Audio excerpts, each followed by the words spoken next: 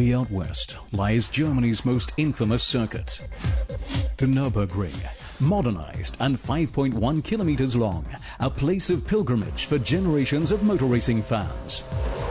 Right from the start, the drivers go on the attack as overtaking chances are otherwise thin on the ground.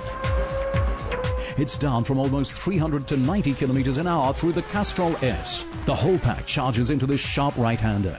Then it's into turns 2 and 3, slightly falling away and beware, slippery. So they go hard over the curbs with perfect differential and good traction.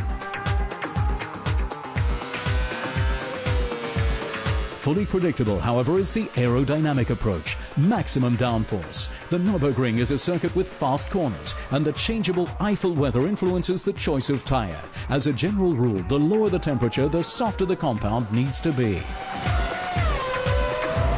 The tires have to absorb extremely hard braking again and again.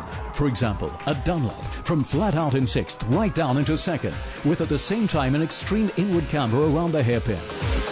The track's low level of grip regularly gives the drivers plenty to do. The last F1 race staged here was in 2007. A tremendous downpour caused the race to be temporarily stopped.